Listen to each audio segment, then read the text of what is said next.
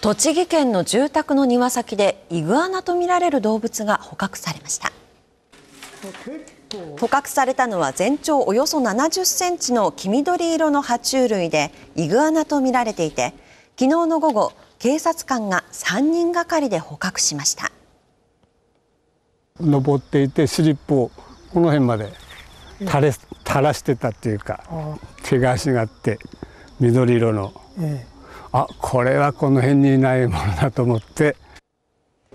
警察は飼育されていたイグアナの可能性が高いとみて飼い主を探しています。